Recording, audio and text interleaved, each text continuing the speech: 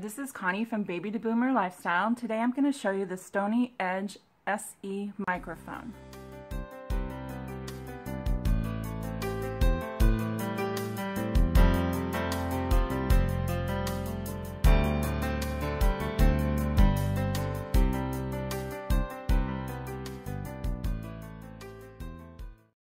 This microphone is replacing this behemoth microphone that I got talked into buying.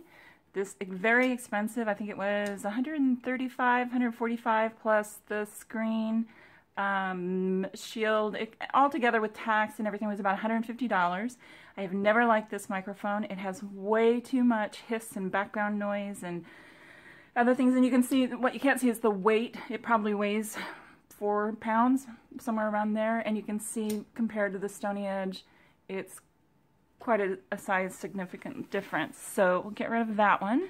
So right now you're actually listening to the Stony-Edge SE. It's plugged into my Samsung Galaxy Tab 5 and it's pretty simple to do. It comes with 2 sets of cables. It does not come with any instructions, which is a small issue. I did have to Google to find out how to actually get it to work for my computer. But what you do is each of the cords is labeled. Very tiny little label there that says computer, and then this one says mobile device. It's attached to my mobile, so I can't show it to you. In order to use it with your computer, you can't use just the computer cable. You actually have to hook the computer cable to the gray one that's located here right now.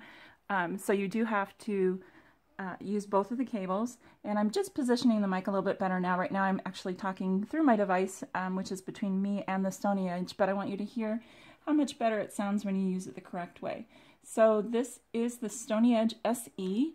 It's light, and I think the sound quality is pretty darn fantastic, especially compared to that enormous blue thing I had. It's Connie from babytoboomer.com.